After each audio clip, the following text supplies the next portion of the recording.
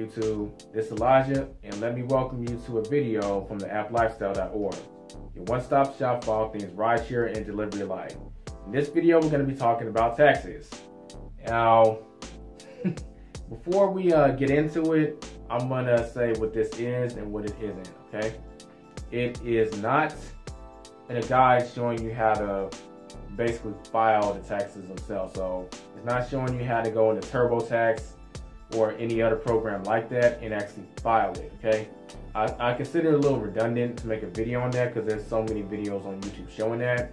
Plus, me personally, I hand the information to my tax professional. So that's not what this is. What this is showing you what is tax deductible based on running a Uber business, okay? And a lot of this stuff does apply to small businesses in general, okay? Now, legal disclaimer, I'm not a CPA, I'm not a bookkeeper, I'm not a tax professional, okay? The information I'm sharing is based on my personal experiences, so take it with a grain of salt. Be sure to consult with a tax advisor.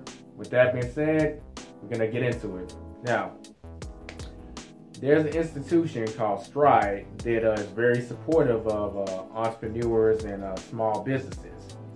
And I will be using their screenshots of their app because they actually outline a good blueprint for tax deductions. And a lot of y'all use Stride, so y'all are very familiar with it. So the format will seem familiar. As far as the Mile IQ app, I mean, they have something very similar. So you could probably find something on there to go hand in hand with what I'm saying. Now, if y'all want to actually read, there's going to be a screenshot showing what I'm talking about, but if you actually want to go along, like literally step by step with me, you can go on the Stride app. There's a plus sign at the bottom of the screen. Click on it, and then it's going to have an option to add a expense, and then it'll get you to the screenshots that you will be seeing. So, I will not be covering things that don't so much apply too much to the Uber business, and I'll go into detail into things that apply very heavily, okay?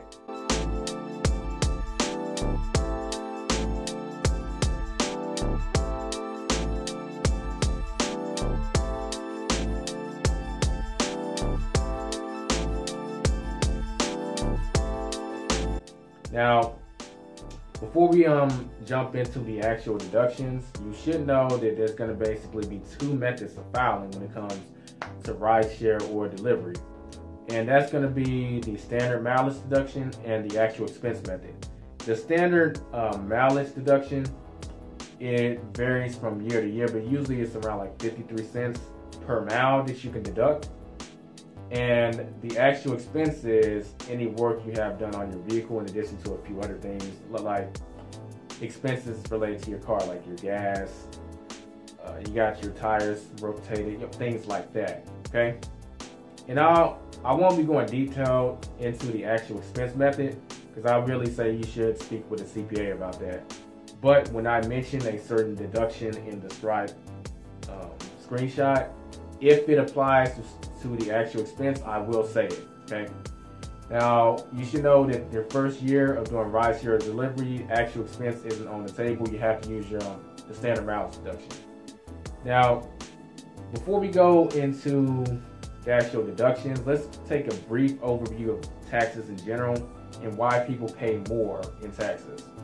Now, generally speaking, small businesses are allowed to deduct taxes because they're doing things that benefit society, okay? And what I mean by that is taxes are an expense of living in a civilized society, okay? We give our share of the money to ensure that services and things are provided by the government, okay? Now, when you're an employee, money is taken out of your check to fulfill that duty, okay? Now, when you're self-employed, you know, that takes a new meaning. They don't take it out of your check, hence why we're having this conversation for the most part right now. But you can achieve the same means of contributing to society without necessarily paying money. See, you're in business for yourself, offering services and products to people, okay? And the more you do it, the less money you owe because you're contributing overall to society. So if I buy a new MacBook, that enables me to make better videos so that y'all can gain more value, I'm increasing the value of my service to society, and that's why the MacBook is tax deductible. See, overall, you're still paying the same amount of money. The only difference is you're paying money that benefits both you, the IRS, and everyone else. Because you can use this to expand your business. If I didn't buy this, well, it would have went to the IRS anyway. The only difference is I wouldn't benefit, at least not directly. So that's the concept of taxes. We'll go ahead and jump into it. Now, car cleaning, this is where car washes and things like that are tax deductible. Now, you got to be reasonable with this. You go once a week, talking about, I want to deduct tax. It has to be a reason for it, okay? So there's going to be a frequency that you get car washes done. It needs to be within reason, okay? Otherwise, it's going to be like a red flag. So keep that in mind, and you can talk to a tax advisor specifically for more information on that. Don't be thinking like going there like once a day. Oh, it's like 20 bucks. Oh, that's 20 bucks a day. It doesn't work like that, okay? Genuinely, when you need a car wash, work up a frequency that's consistent and makes sense, okay? Then it's going to be tax deductible. Moving on, passenger goodies. Now, y'all already know from the top 10 things rideshare drivers should do. Then I don't recommend that you have passenger goodies. They're not really appreciated in the way that I personally think that they should be. But if you do decide to have them, like gum, candy, whatever, it is tax deductible. Just so you know, I don't personally do it, but hey, if you are gonna do it, write it off. Moving on, office supplies. Now, this one is a big one. This won't apply so much to drivers, but it will if you are thinking like a business. Think like a small business owner, okay? Not an employee or not even a driver, small business owner. Office supplies. See, when I started at applifestyle.org, guess what? I fell under the category of blogger. More tax deductions available. When I started this YouTube account, I'm a YouTuber now. More tax deductions available. I mean, this MacBook costs around $1,500. That's a good example. That's tax deductible. I mean, stuff like this is where you get the big guns, where they save you like a lot of money, and you spent money, but hey, it's bettering yourself, bettering the people you're serving. Why not? I mean, microphones that you need, like you can always upgrade your equipment. It should be an ongoing process. But, you know, microphones that you use, I mean, the software I use to make these videos, you know, alone, it costs like 400 bucks.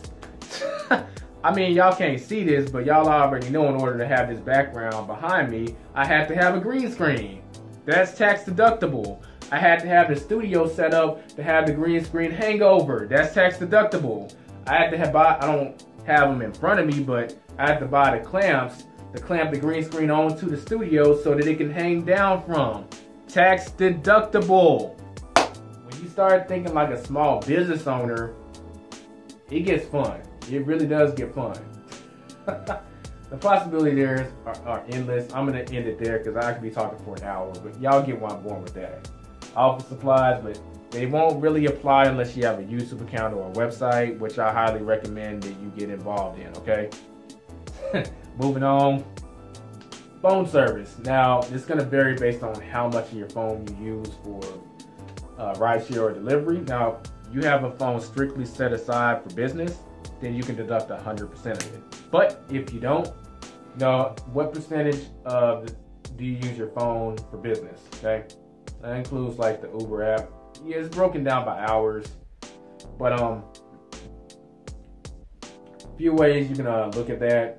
That's gonna vary depending on every situation. But I'll tell you, like a lot of people I signed up for Uber or Uber Eats. You know, a lot of times we'll be friends. Okay, so we can be talking about, I can call them up or they can call me. We can be talking about concerts or what happened on Flash or Arrow, or you know, we can talk about whatever. But I signed them up for Uber, so are we having a business conversation? Does that increase the percentage that I'm using my phone for business? You be the judge of that. You get where I'm going. Next up, business cards. Now, Uber has it in the terms and agreement now that you can't have your referral code on a business card. But you know that never affected me because I have my the App Lifestyle website. So that's what's on the business card. I'm not infringing their trademark because it doesn't have their name in the title, and it's also not having a referral code. So when you do it like that, hey, these business cards are tax deductible and it's not getting you in trouble either. So that's something to think about. Moving on, food and drink. Now, let's say you're Ubering, get hungry, go get something to eat, take an hour off, watch YouTube, whatever, then you get back to it. Well, guess what? The price of that meal you just ate, half of it is tax deductible. So, I just got done having my dinner, so to speak, and I'm doing Uber Eats all day today. Did the lunch rush, getting ready to do a dinner rush. Now, what am I gonna do? I'm gonna take a picture of this receipt and save it in my Stride app so I can keep track of it for taxes. So I upload this to the Stride app and put all the info, pretty much just the price and etc., into the app. Then the app keeps a track of everything I need for the end of the year, whether you're giving it to a tax professional or you're putting it in TurboTax and handling it yourself. This is really how simple it is. As you just saw in the video, I showed you how to put the information in the Stride app, and you know it's the same. It's a very similar process with a MileIQ. The best thing about these apps nowadays is you don't have to keep track of your actual receipt. Okay, you can just upload it into whatever service that you're using, and then bam, that's the end of it. Oh man, that's just beautiful. Didn't used to always be that way, but you can do it that way. So that's tax deductible and it's very convenient. Client entertainment, that doesn't so much apply to us. I mean, in very rare situations, like if you have a DVD player in your car and then you let your passengers watch it, that's probably the only time that applies, but it doesn't apply enough for me to cover it, so we're gonna skip over it. Printing and copying, not in this particular situation, it doesn't apply too much to us, so I'm not gonna cover it. Advertising, now any advertising you do to drive traffic to whatever you're using, whether it's YouTube or a website or both, etc., you know, that is advertising and that is tax deductible, okay? So say you advertise on a podcast, advertise on social media, whatever it is, costs money, that's tax deductible. The sky's the limit on that. I'll let you use your imagination. Moving on. Tolls. Okay, so tolls, they're kind of tricky nowadays because most time Uber is reimbursing you for them. It used to be they don't reimburse you on the way to a trip, but they're starting to integrate practices where they do. So where this probably has the most relevance for us is at airports. You go in there, if you don't have a passenger in the back, then the toll will be your responsibility. In those situations, if you're willing to keep track of them, then those are tax deductible. And that's going to vary depending on your situation, so that's 100% up to you. Some people think it might be too minute that it's not even worth keeping track of. That depends on how much you go to your airport and all that, as well as how often you encounter toll situations. So that's at your discrepancy. Parking doesn't so much apply, so we're not going to cover that. At least it shouldn't. You shouldn't be paying a bunch of money for parking. I mean, professional development. Now, once again, think like a small business owner. Most people don't know this, but the original Uber Eats course was designed to be a paid program. It was only going to be available on the website.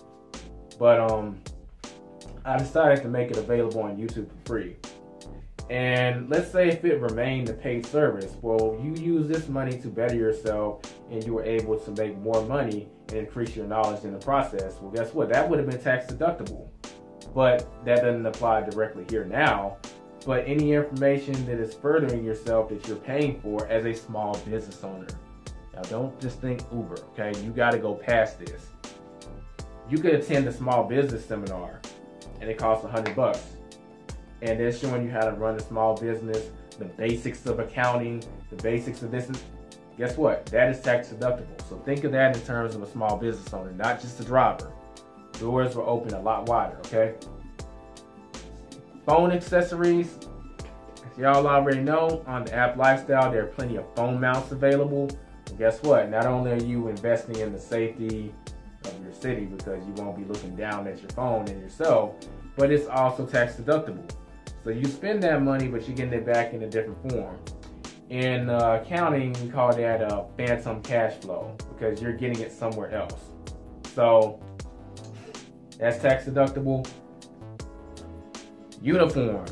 Once again, on the app Lifestyle, you see via Amazon that, and I've recommended this in the Uber Eats course, and well, in general, I have like a shirt on with the Uber logo, or like with the Uber Eats or whatever. Well, guess what? That's the uniform that I use to generate income every time I go out. I mean, I walk in the restaurant and boom, they know what I'm there for. Bam, they give me the food, etc. Guess what? That shirt is tax deductible. Same goes for the hats, etc. It's kind of self-explanatory, so I don't need to dive very deep into that. Just know that that's tax deductible.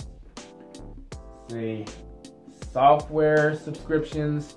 If you're using any type of software that generates additional money for you, can't think of any examples off the bat, but some you gotta pay a monthly fee in order to use the software to make you more money. Let's say if it's a video editing thing that's online, but you gotta pay a monthly subscription, etc. Then that'd be tax deductible. That Maestro app that I've talked about before, that's tax deductible, and that's a good example of a software subscription. Moving on, music and paid services.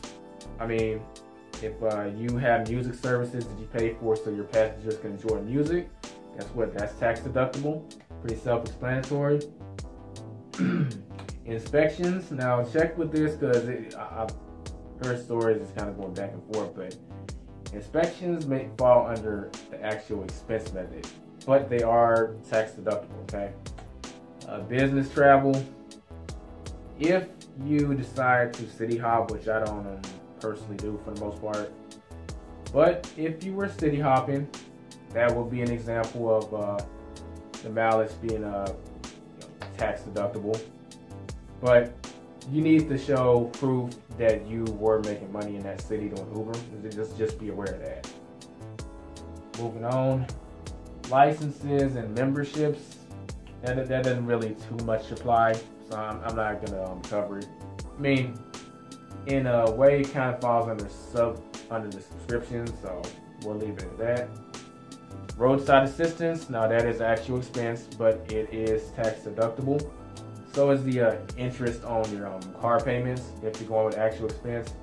Dash cam, tax deductible.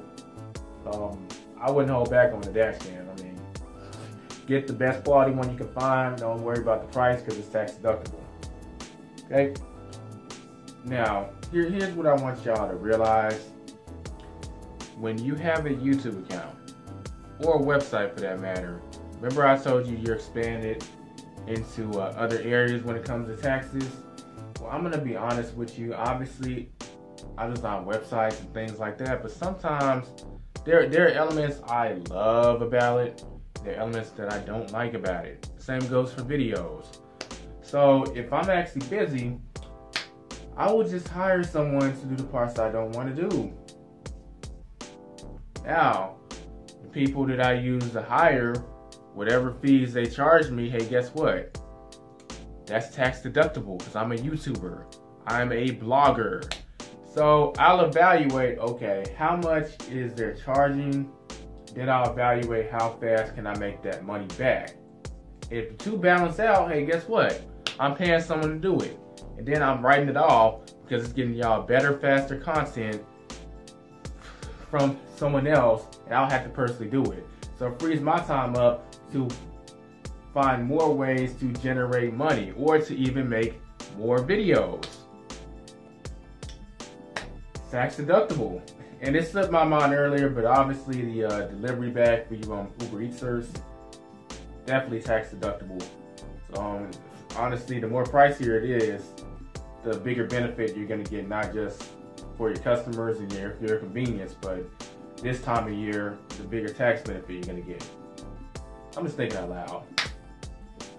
Supplies, and generally speaking, that doesn't really apply much, going further from anything else that I've already explained. So that's tax deductible. And other, there are small things like, you know what, a lot of people know that I have music in the background of my videos where, if it's not free, then I have to pay a royalty to the artist. Well, guess what? That's tax deductible. And, there are little, I don't call them tricks, but if I'm signing someone up from Uber or Uber Eats, etc., here's where having that website really comes in. You take them out to eat. And I'm going to give a shout out to the Simple Driver. He's the one who put me up on this game. So, very useful. But you take a friend out to eat. Let's say y'all talk about Uber.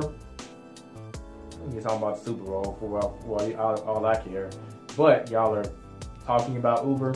You send them a text talking about, hey, check out my website. It's the applifestyle.org. Or you can also do this with your YouTube account. The only thing with the YouTube account, you have to have enough subscribers so that the URL is in there of your name. But once that happens, you can use that. Bam. But I don't want this video to get over lengthy, so I'm going to go ahead and cut it off here. But that's how you handle taxes as a small business owner / this Uber business thing that we're doing. But you got to think of it in those terms. Don't think of just driving. That's too narrow and you're missing out on income. Think of it as a small business owner. Don't forget to go to applifestyle.org. This is Elijah, and until the next time, I will catch y'all later. Peace out.